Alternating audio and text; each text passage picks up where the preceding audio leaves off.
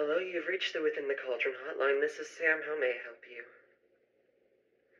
Well, good news I can finally tell you. This week we'll be crafting a vampiric coffin cake inspired by the tomb of Dracula himself. Of course. Thank you for tuning in. Hello, and welcome to the first ever episode of Within the Cauldron. In this week's episode, we'll be crafting a vampiric coffin cake inspired by the tomb of Dracula. It's a devil's food cake with a strawberry compote filling and a Swiss meringue buttercream, all of which we will be detailing how to create in this week's episode. Now, before we begin, I want to start out by acknowledging Christine McConnell, and more specifically, her series, From the Mind of Christine McConnell. She was a huge inspiration of mine, and without her, this series would not exist. This series is very heavily inspired by her series as well, so I'll be linking her channel in the description below. Now, without much further ado, let's get into the crafting of this cake. Always start by greasing your pans first. I normally use butter and flour, however baker's joy and flour works just as well. Next, you're going to start by making your actual cake. I used a gluten-free devil's food cake recipe, which I will link in the description below. This wasn't included in the recipe, however, espresso powder does wonders for a chocolate cake. Just add a little bit in when you're mixing together your dry ingredients.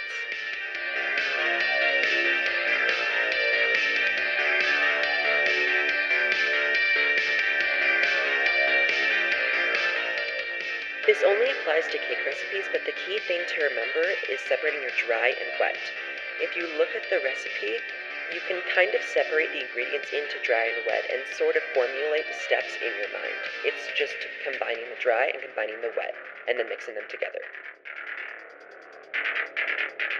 Now make sure to distribute your batter evenly, and always tap out your pans to remove any excess air bubbles. Now I'm going to bake these in the oven for 15 minutes at 325, turning them halfway through and letting them bake for another 10 minutes or so. You can use a skewer to determine if they're done or not. If they're done, they'll come out clean with no goo on them. Then I took them out of the oven to let them cool. While they were cooling, I started on my Swiss meringue buttercream. It sounds really intimidating, but Swiss meringue buttercream really isn't all that complicated. When separating egg yolks from their whites, I always find it easiest to just use my hands, separating the yolk from the white in my fingers, by tossing them like this. I always save my yolks for later, for another project where the recipe might require egg yolks. I'll link the recipe that I used for this Swiss meringue buttercream in the description box below.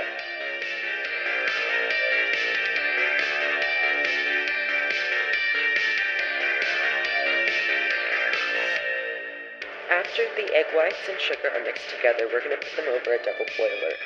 This really is to melt the sugar into the egg whites and ensure that there are no granules of sugar in the egg whites themselves. When making this Swiss meringue, it's really helpful to use a wet paper towel and go around the edges of the bowl to dissolve any excess sugar crystals that may have built up along the bowl. Your mixture is done when it has an internal temperature of 160 degrees Fahrenheit.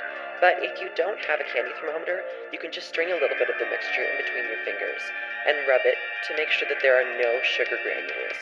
This is absolutely key.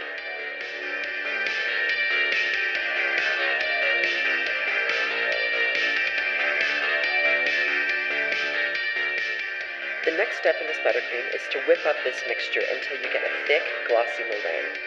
You know that you're ready to add your butter to your meringue when you have thick, stiff peaks. Not soft peaks, stiff peaks.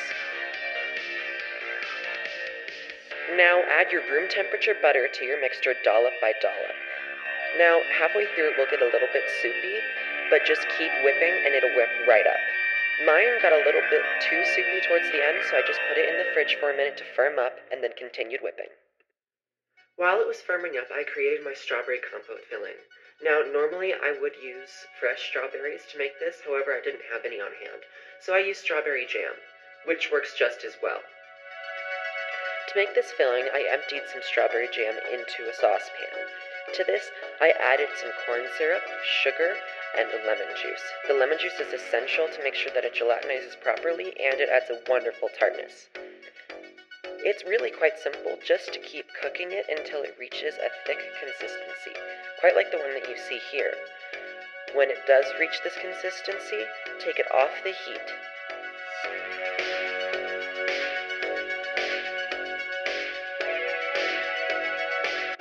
Now comes the part where we actually get to assemble our cake. So I added my cooled cake onto a plate and measured out the approximate shape that I wanted and cut that out.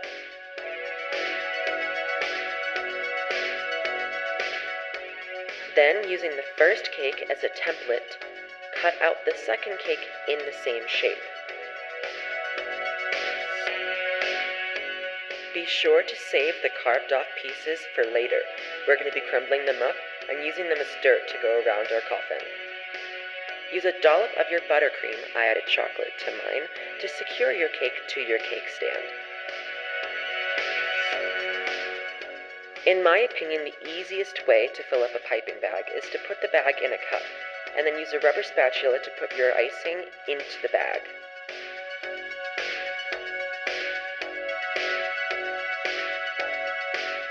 To fill our cake, we're going to pipe a border of buttercream along the edge of the first cake.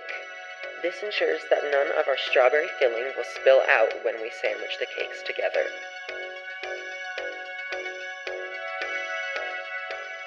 Make sure that your filling is at least slightly cooled before putting it on the cake, or it will melt your buttercream. And make sure that it is distributed in an even layer, so that both the cakes will sandwich together perfectly.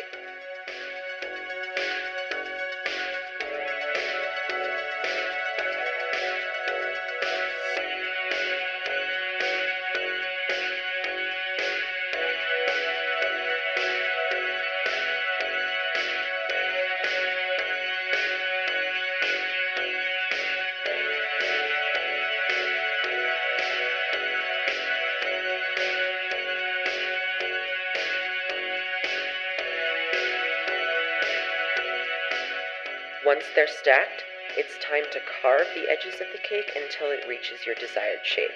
Of course, for this cake, we're making a coffin.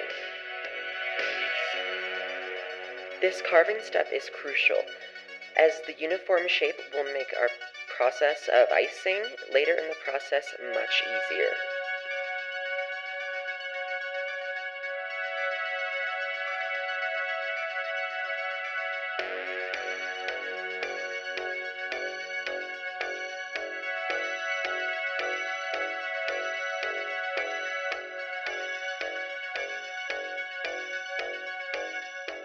Now it's time to add our crumb coat.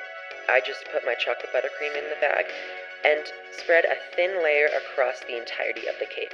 What this does is it traps all of the crumbs in the cake, so that later on, no parts of the cake peek through the icing and we have a really cool uniform shape.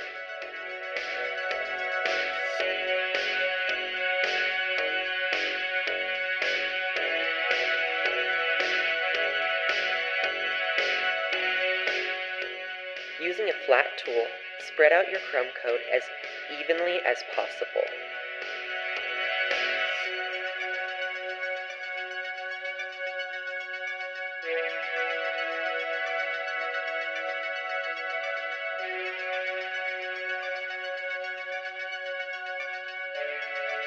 In the crumb coat stage, it's really helpful to ensure that all your edges are sharp and clean. This will really help us out later in the process.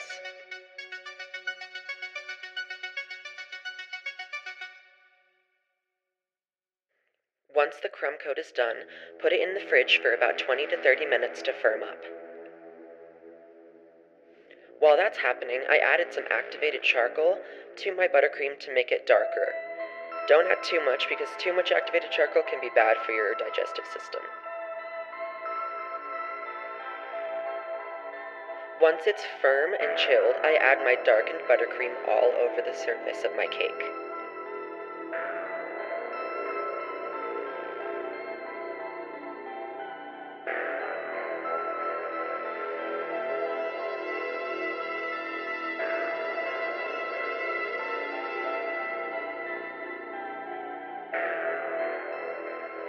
Now we do the same thing that we did with the crumb coat, smoothing it out and making sure that it looks uniform.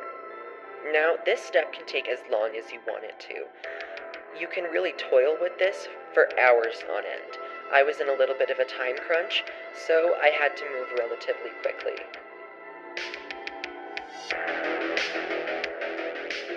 But really, just keep smoothing until all of the corners and edges are uniform and you're happy with it. Now I take some still light buttercream that I set aside before I darkened it, and I put it in a piping bag with a star tip. Then I just add a little bit of pressure and squeeze in the bag and lift it up and pull along, creating this wonderful border effect. I do this along every edge of the cake, including the vertical edges and the bottom edge.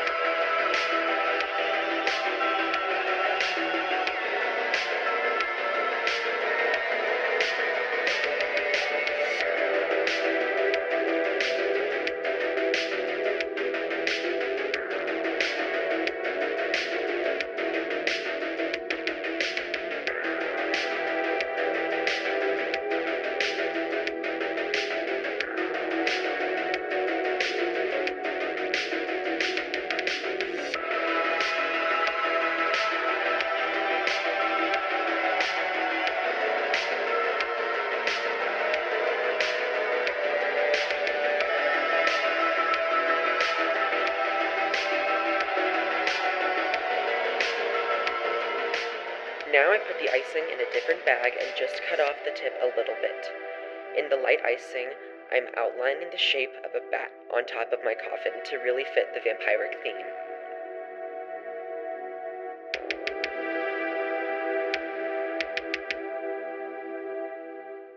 Fill in your bat with all sorts of different textures as necessary. I pulled up a reference photo that I used to create this bat. Now, we skipped a couple of steps, but really you can just keep adding and adding detail to this cake. I added hearts and crosses to the sides to really sell the Dracula theme. And now our cake is done.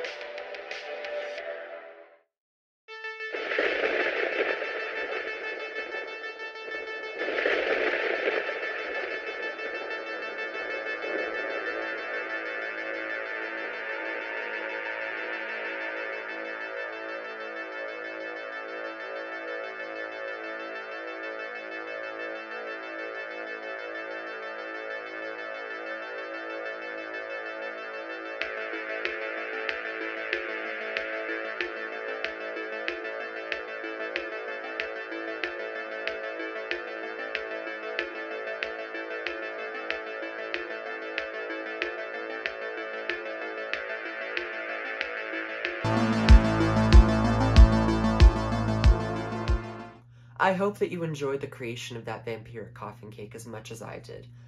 It was very good.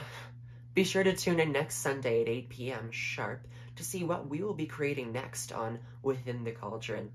Until then, my name is Sam, and have frightful dreams.